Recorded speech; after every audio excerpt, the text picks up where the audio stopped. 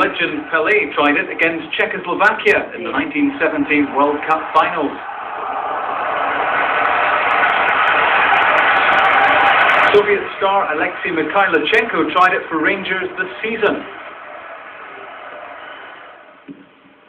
But Falkirk skipper Simon Stainrod cracked it last week against St Johnstone. And he's been reminding his teammates how it was done.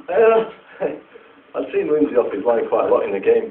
And, you know, when they were on the attack, he seemed to stand quite a long way out of his goals. And as we lost the goal from the penalty, I was walking up to take it, and Kevin McAllister was already on the centre line waiting, and I noticed he was off his line again and not really concentrating, and so I just shouted at Kevin, just touch it, and luckily got very good contact and the ball flew in.